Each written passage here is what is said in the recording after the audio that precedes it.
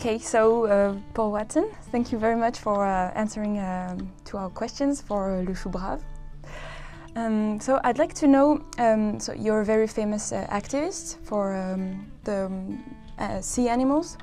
I wanted to know if there were moments during your childhood or after when you understood how fragile the nature was or how beautiful it was, if there were some key moments that made you do what you're doing now. Well, I started doing what I was doing when I was 10 years old because I lived in a small fishing village in eastern Canada. And when I was 10, that summer I spent swimming with a family of beavers. And every day I went down there, played with the beavers. And the next summer when I went back, they were all gone. And I began to ask questions and found out that the trappers had come in and killed them all during the winter. So I got pretty angry. So that winter, when I was 11, I began to walk the trap lines and free the animals and destroy the traps. And so I've been doing that ever since, really. Okay. And so you have led many actions for the sea and for also earth animals. Could you tell us which are the greatest action, the biggest action you have led through the years? I don't really look on them as like one action being more important than the other. I think whether you're protecting phytoplankton or whales, you're protecting biodiversity in the ocean. So all of those campaigns are equally important. So it's hard to really say which one's, bigger or more important, really. So which ones were more significant for you? I mean, emotionally, or important because you have they had a big impact, or I don't know, maybe. Well, there's a lot of them. I think that probably the best way is what was the most successful campaigns are. We fought the Japanese whalers in the Southern Ocean for 10 years and ended up like last year they killed none, but they're coming back, but we'll keep fighting them. It took us 35 years to shut down the commercial seal hunt in Canada. It's still a seal hunt, but it's not a commercial seal hunt. So you have to have a lot of patience because these campaigns, you don't accomplish anything overnight. We've been fighting the killing of pilot whales in the Faroe Islands since 1983. This year, our biggest success, this last year, was we shut down all the illegal fishing vessels in the Southern Ocean. We chased one for 110 days. It was the longest pursuit of a poacher in history, and the captain scuttled his own boat off San Tome to keep us from getting the evidence and arresting him. And so he and the two officers were sentenced to prison for that, but we shut down 6 vessels this last year, and so that cost the Spanish companies that were behind these illegal operations tens of millions of dollars. Okay. And what are the priorities, the missions that you are? So our 2 vessels are in the Sea of Cortez protecting the endangered vaquita, which is the smallest and most endangered dolphin in the world. We have 1 vessel in the Mediterranean, which will be going against illegal fishing in southern France, and also in Sicily in March and April.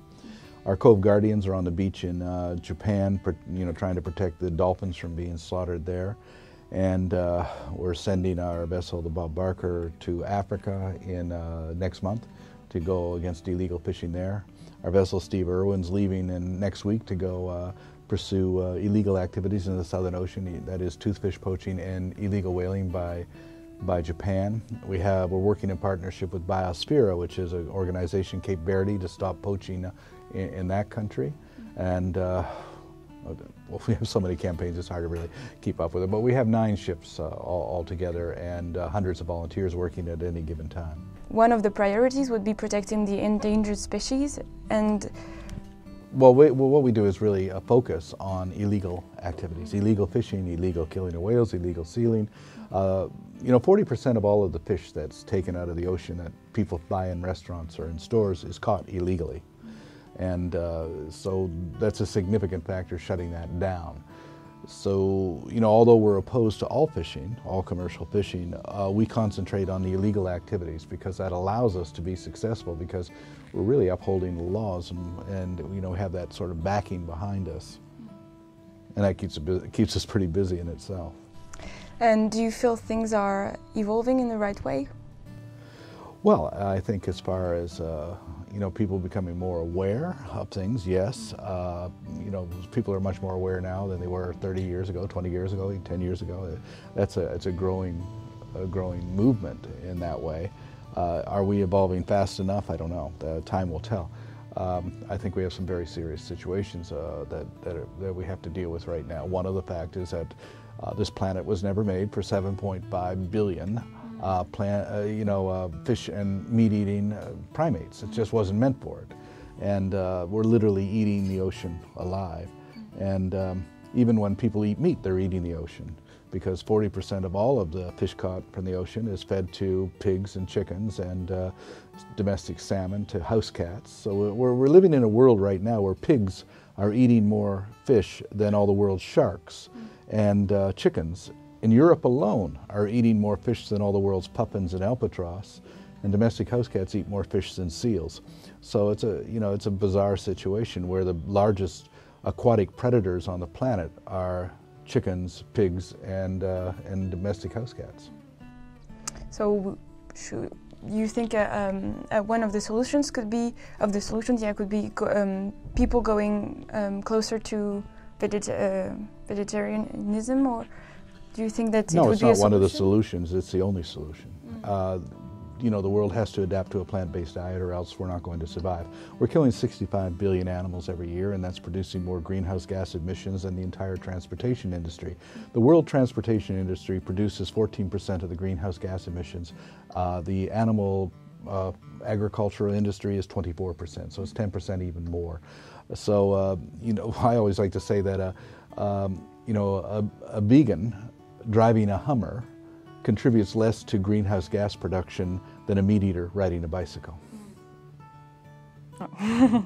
That's significant. Yeah, so you're a vegan, of course. How long have you been?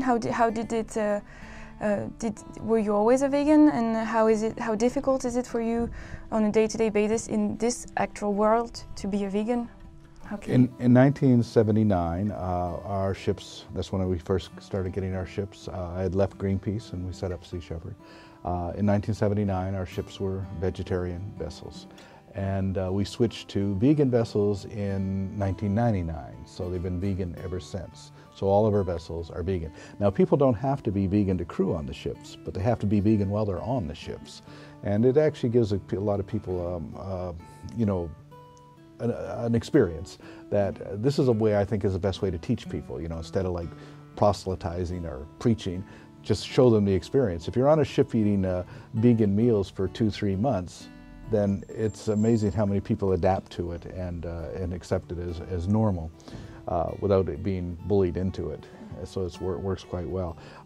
It's a lot easier now to find vegan places anywhere than it was, 30 years ago, 20 years ago, certainly 10 years ago. So it's not that difficult, really. I feel like it's a topic you must be thought of, because you need to know which vegetables contain more proteins or fibers, and don't you think? I don't even worry about that. I just eat the vegetables. I eat the fruit. I don't care. Your body pretty much tells you what to eat. I don't really get into all the breakdowns of this and that. I always find that your body has a craving for this or that, and and you go for it. It's what you restrict yourself on that you have to be aware of. Don't eat this, don't eat that, don't eat that. And then the rest of the stuff, well, you got sort of a desire to eat that or a desire to eat this. So, it's not, to me, it's not a priority sort of thing what I eat. The priority is that I eat and not contribute to the destruction of the planet by doing it. I think there's more disease from eating meat than from... people who eat meat are more sick than people who don't. Well, certainly it's not healthy. I've always found it funny that if you look at any of the science fiction TV shows or everything, the future is vegan. Star Trek, they're all vegans. So that's where it's going, and everybody knows that. I've talked to a lot of chefs who actually are well aware of that they know that that's where it's going towards. And you see that trend. It's growing. It's an evolving trend. People are becoming more and more aware. McDonald's is in serious financial difficulties right now, and 20 years ago nobody could imagine that would happen. you're finding that the demand for meat is down considerably every year, more than the year before. So in that way, it's a growing movement that's being very, very successful in getting that word across. You know, just yesterday actually, there was a commercial in Australia that put out by the sheep industry, the lamb industry, which is very antagonistic towards vegans. It was actually very violent towards vegans, you know, because this guy says, I'm a vegan, and they like put a flamethrower and destroy his property. And of course, all the vegans in Australia got really upset about it. And I said, no, you got to look at the positive side of that. The positive side is they see you as a threat, and they're recognizing that. So, you know, let them do that. You know, 1.5 million people in Australia saw that advertisement, and what are they going to remember? That these people were being violently abusive towards vegans, and you know, most of them didn't even know what a vegan was. You know. Yeah, they don't even have arguments, or there's nothing to say against veganism. I mean. Well, you know, people always find something to say against anybody for any reason. I mean, you know, I mean. I mean, if Jesus Christ came back, they'd probably accuse him of this, that, or the other. You know, nobody's perfect. You know, you can't satisfy everybody. Of course. And I know many people who are already vegan and who recycle. And what would you advise for those people who already do many things, but who want to go even further, do more things? What are the most significant things to change, to make a real change? I think that everybody has to look at what kind of footprint they're leaving on the planet. You know, everything that you do contributes, you know, how does it contribute to making this planet either a better place to live for the future or not a very good place to live for the future? So that's really how you look at it. You know, our ships fly the flag of the Five Nations of the Iroquois Confederacy. And the reason they gave us a flag, and we're the only ships that fly that, is because the Iroquois Confederacy and Sea Shepherd have a mutual understanding, and that is that we both agree that you shouldn't make any decision in your life until you take into account the consequences of that decision on all future generations. And that, I think, is the way we have to live our life. When you do something, well, what is this going to mean for the future? It really comes down to two ways of thinking. One is what we all used to be, which is of a biocentric point of view. And one is what most people are now, an anthropocentric point of view. The biocentric point of view is that we're part of nature. The anthropocentric point of view is we're in charge of nature, we're the only important thing, everything revolves around us. And only indigenous cultures still retain that biocentric point of view. But there's also this thing called the continuum, and that is the continuum of time. For instance, if you ask your average person in Europe or America or whatever, you just say, what was your great-great-great-great-great-grandmother's name? The year's 1500. What was her name? What'd she do? They don't know. They don't care. I mean, what's that got to do with anything? You know, that's their attitude. But if you go to the outback of Australia and you ask an Aboriginal that question, or you go into the Amazon rainforest and ask a Kayapo Indian that question, you'll get a name and you'll get details about the person's life, because these are people who knew where they came from. And because they know where they came from, they know who they are. And because they know who they are, they know where they're going. So that means a child born 500 years into the future is very much a part of their reality now. Our society doesn't think like that at all. We don't really think about what kind of future we're leaving to children tomorrow. We forget about what happened in the past. And because we have no past and we have no vision, we don't even know where we are today. Also, I think there's less and less people who have a spirituality, who believe there is more to us than just a short period of time on this earth. Are you spiritual? Do you believe that there's more to life than just... No. I don't really think it's anything that we should even worry about. Gertrude Stein once said, the answer is there is no answer. That's the only answer you're ever going to get. So why are we wasting our time fighting each other over who's right and who's wrong? Nobody knows what the reality is. What we do know is that all the religions in the world are anthropocentric religions. They all revolve around humanity. And God is a human being, or humans are God, or whatever. God's made in our image. Basically, we just created all of this, you know. So to me, religion is just everybody fighting over who's got the better imaginary friend, you know. But spiritually, I believe in the laws of ecology. I believe that the earth is a living entity, that all things required biodiversity, that every living system has that biodiversity, and within that biodiversity you have interdependence, the law of interdependence, that all of those species are interdependent with each other. And then, of course, the third law of ecology is the law of finite resources, that there's a limit to growth and a limit to carrying capacity, and we're stealing the carrying capacity of other species so that we can increase the numbers of our own species, which doesn't make any sense. I mean, people get upset when I say things like worms and bees and trees are more important than people. And the reason I say that worms and bees and trees are more important than people is simply because worms and bees and trees are more important than people. Because for the simple reason, they can live on the planet without us, but we can't live without them. So that makes them more important than we are. That's what I meant by spirituality, not religions, but I mean believing in something greater and believing also in what the physicians are proving on quantum physics, for example. I don't know if you've heard of Nassim Haramein, who's discovered that, he thinks that everything is connected. And when you believe this, I think, or when you're interested in this, you understand that what you do has an impact on everything, also by the laws of physics. What you think, what you do, how you behave, and what emotions you... Well, the three laws of ecology are the law of diversity, the law of interdependence, and the law of finite resources. So it basically says the same thing from an ecological point of view, that we need that interdependence. The problem right now is that we're destroying interdependence because we're destroying diversity. And that means that right now we're in the sixth major extinction in the planet's history, the last one being 65.2 million years ago. And this one, we're the reason for it, we're the cause of it. But I don't really get depressed because I do know that it takes 18 to 20 million years to recover from a major extinction event. So 18 to 20 million years from now, this will be a really nice place. And you've still got, what still gives you the energy to continue this fight, seeing what human being does? In 1973, I was a medic for the American Indian movement during the occupation of Wounded Knee in South Dakota. We had seized the community to protest the fact that the Fort Laramie Treaty of 1868 was being ignored by the U.S. government. The U.S. government responded by surrounding us with about 2,000 troops. They were firing 20,000 rounds a night at us. It was a very, very dangerous situation. They killed 2 Indians and wounded 46. And I asked Russell Means, who was the American Indian Movement leader at the time, I said, we don't have any hope of winning here, so why are we doing this? And he said, well, we don't do what we do because we're concerned about winning or losing. And we're not concerned about the odds against us. We do what we do because it's the right thing to do. It's the only thing to do.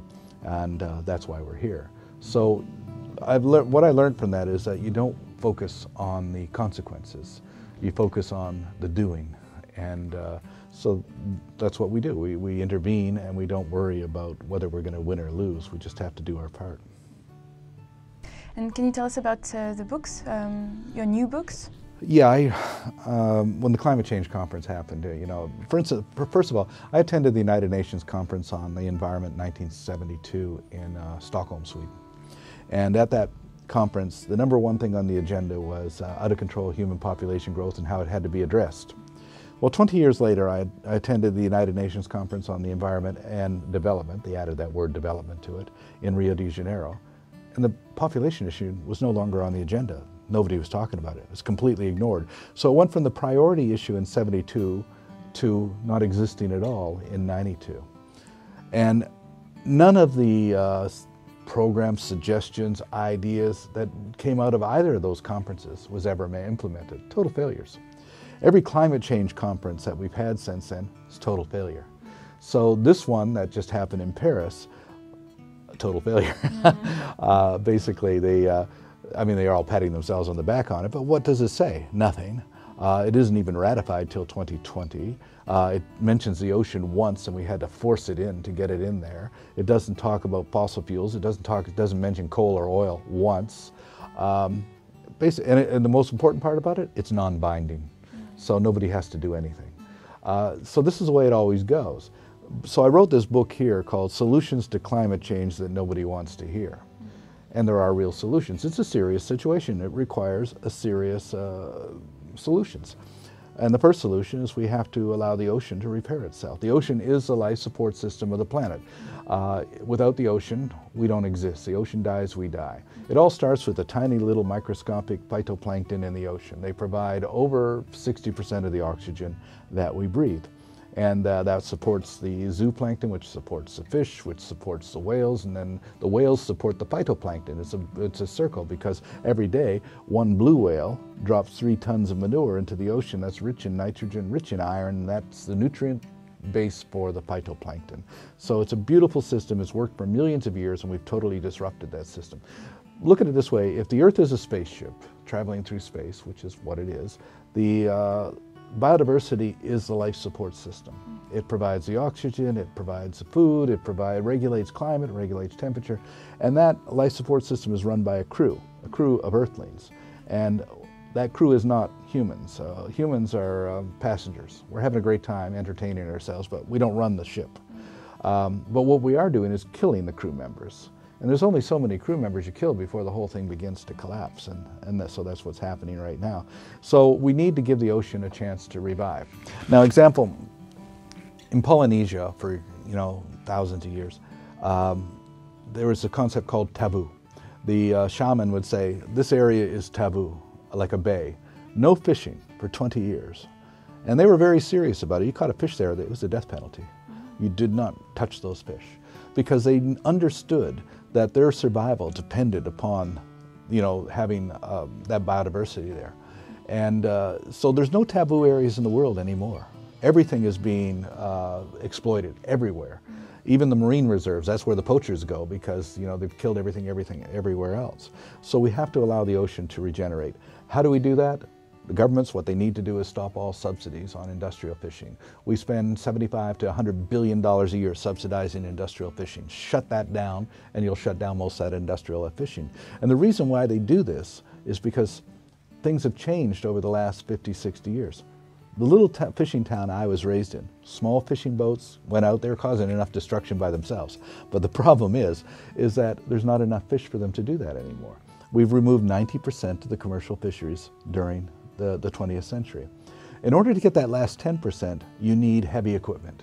100-mile long gill nets, 100-mile long lines, super trawlers, giant purse seiners, bottom draggers. These boats cost anywhere from 100 to 150 million euros each.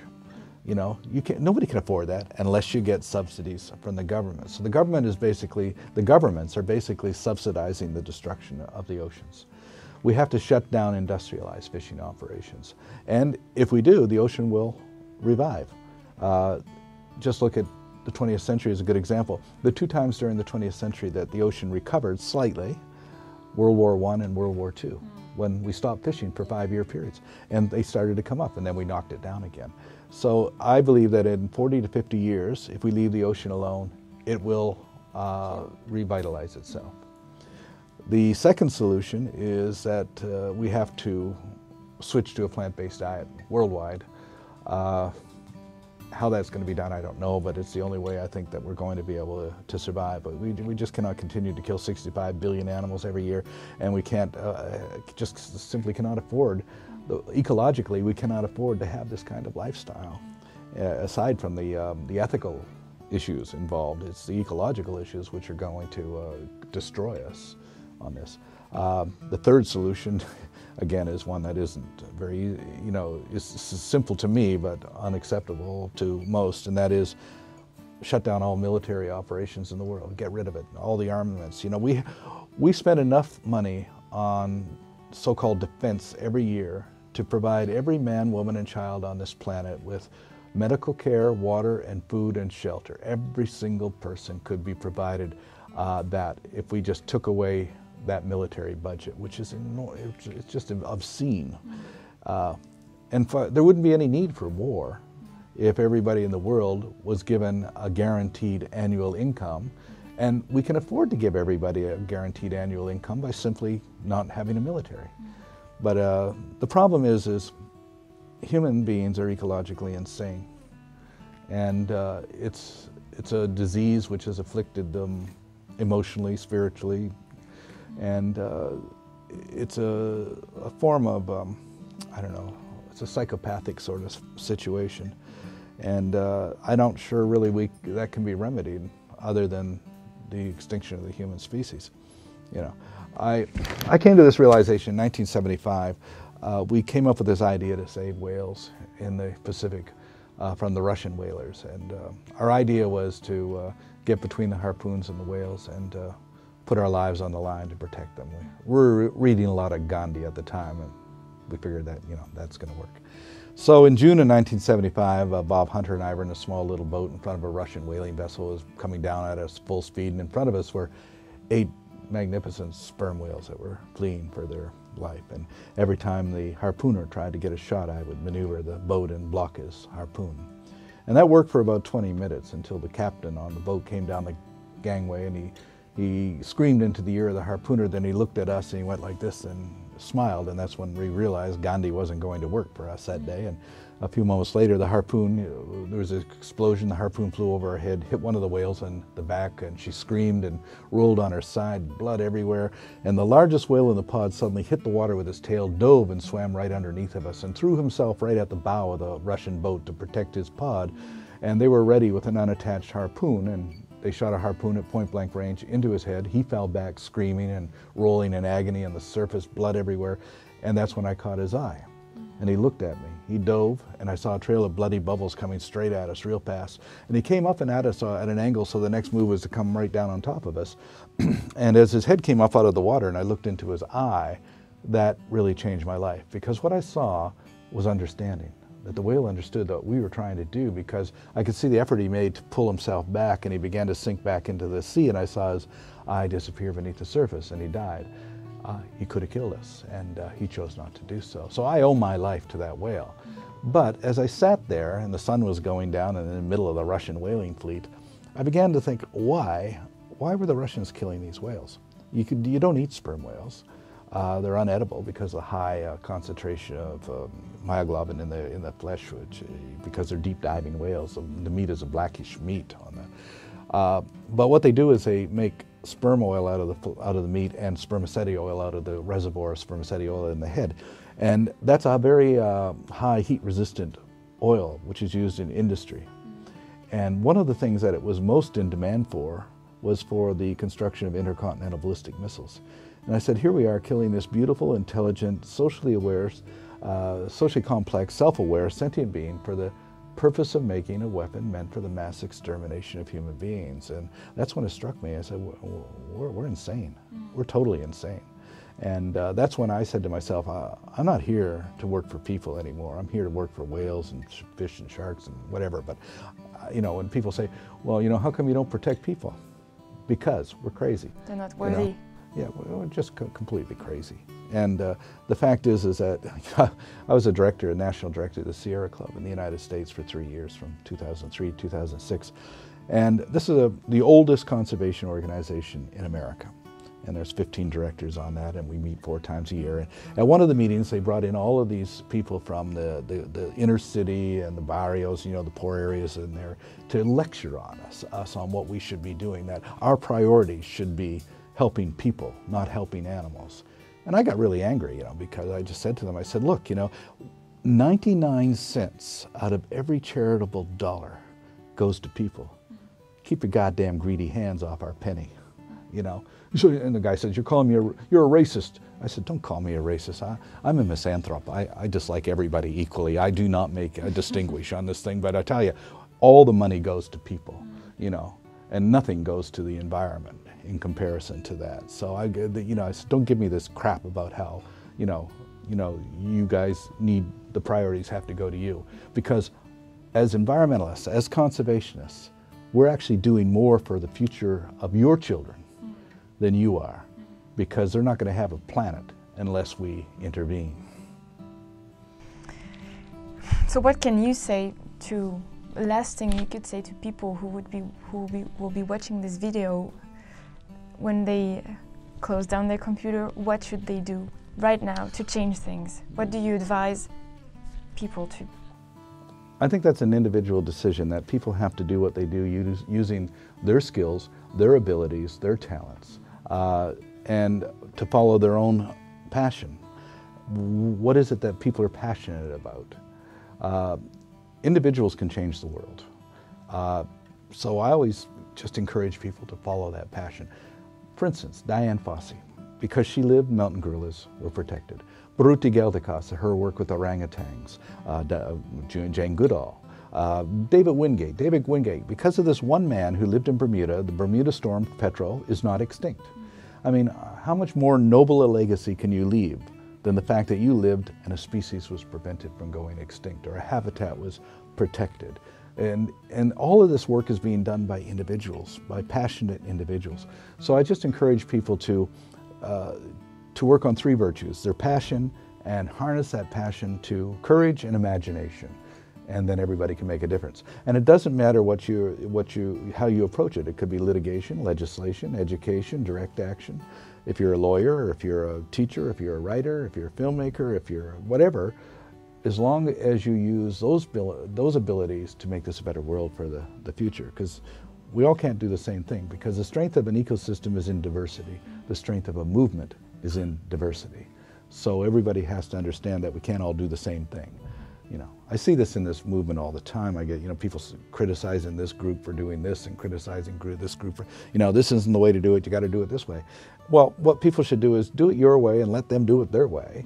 And it's all towards the same end anyway, and stop arguing over your tactics and your strategies. Yeah. So what do you think we should teach our children? So I'm always asked this question, well, what we can teach our children? And my answer to that is nothing. Absolutely nothing. What we need to do is listen to them, because children intuitively know where they belong. Look at your average 6-year-old. I mean, they know more about most things than your average adults. When I was 6 years old, I was into dinosaurs and birds and whales and everything like this. And I always had adults telling me not to do this, or not to do that, or not to think this way, or not to think that way. And, this is what adults tend to do, is tell their children what not to do, when they should be encourage them, their passion. Back in the 70s, we gave a series of 3 talks in the Queen Charlotte Islands, which is a Haida Indian reserve. And the first was to kindergarten, the second was to middle school, and the third was to seniors. And so went to the kindergarten first. And first, we had 2 questions. The first one, how many people here speak Haida? Every kid there spoke the Haida language, 6 years old. How many people here know about whales? Didn't have to say a thing, just listen to the kids tell us about whales. By the time we got to middle school, half of them spoke Haida, half of them knew about whales. By the time we got to the seniors, not one of them spoke the Haida language, and their attitude on whales was, who cares? So what we did was we took all these beautiful, beautiful, intelligent kids and turned them into complete idiots through our educational system. And this is what our educational systems do. They tell people not to think. They tell people how to behave, what to believe, how to go about things. And we really need to listen to children and not tell them what to do. I mean, my daughter, for example, I sort of experimented with her on that, and it turned out perfectly. And I just said when she was 7 years old, I said, Lanny, I said, I'm not your boss. I'm not here to tell you what to do. I says, I'll encourage you and I'll support you in whatever you want to do, but you make your own decisions in your life. Whatever you want to be, you can be. And she did that. She followed what she wanted to do, and never had any problems with her at all. So it's because I think if you give the children the freedom to be themselves, then you're going to have a healthy child. There's a new education system which is called unschooling. I don't know if you've heard of it. It's simply not putting kids at school, but letting them get interested in what they want to be, what to learn. And it says that children naturally want to learn everything. They don't especially like math, or they like everything.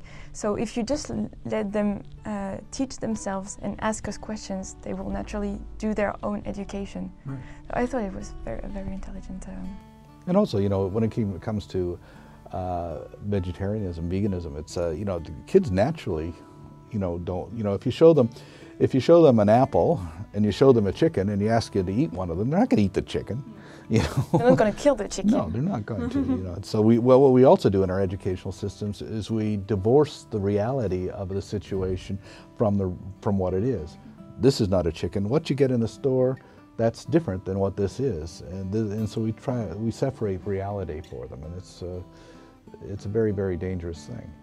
You know, I always get this other thing too, is people say, well, I'm not going to have any children because, you know, the world's overpopulated and, you know, I'm not going to contribute to that. Well, if you're smart enough to think that, then you're the people who should be having children. Because for every person who thinks that, there's 99 who just they don't give a damn. And they're the ones who bring up the children who don't give a damn either. You know, I asked this fisherman in Alaska one time, I said, for no other reason than anything else, save the fish so that your children can be part of your fishing industry or whatever. And his answer to me really illustrated the problem. He said, you know, my mortgage is paid in 5 years. After that, I couldn't give a damn. I said, so what do you have kids for? Well, it's sort of what you do, isn't it? You know, they don't really, a lot of people have children not even knowing why. It's just sort of what's expected of them. And that because it's what's expected of them, there's no real imagination put into how they're raised and everything. In fact, they become more of a problem and a nuisance to them in their lives than anything else. Okay, thank you. Okay. Thank you very much.